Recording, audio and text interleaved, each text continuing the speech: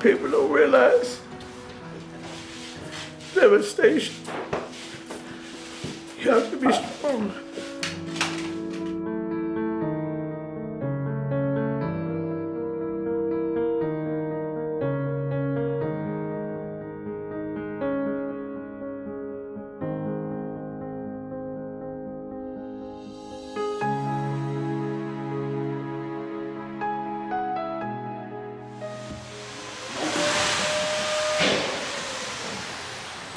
Sorry, no juice in here.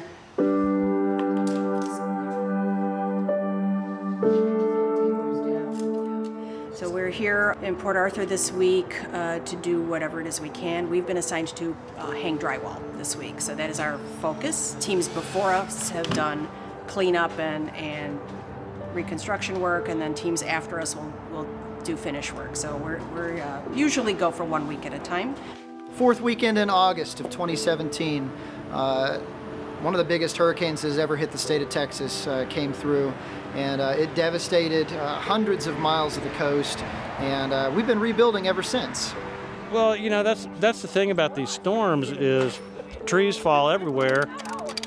The trunk may be on someone else's property, but it could affect 2 other people's properties, and so we all pitched in together to help.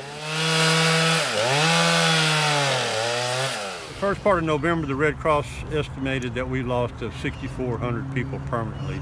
Last week, the county clerk put on the news that she's had 17,000 voter registration forms returned because there's nobody at the house.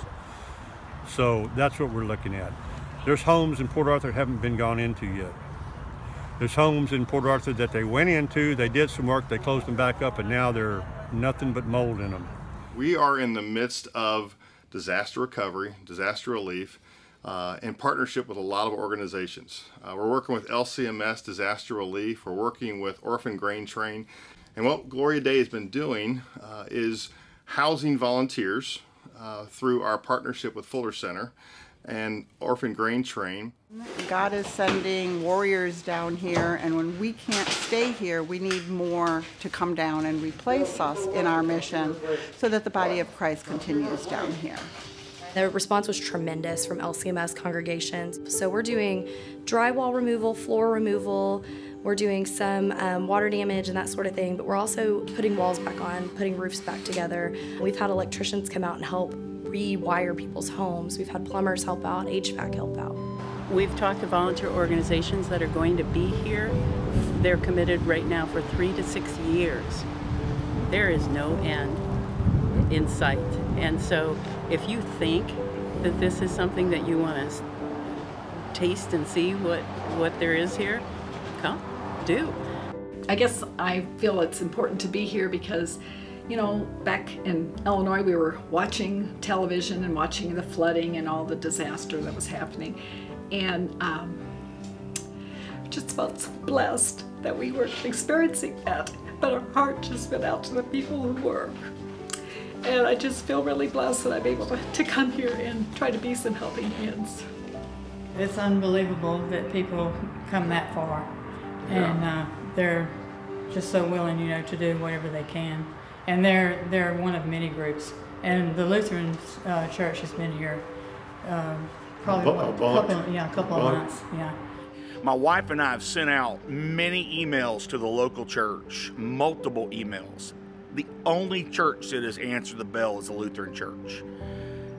2 in the Woodlands, Salem Lutheran, Trinity. Scripture says that the joy of the Lord is our strength.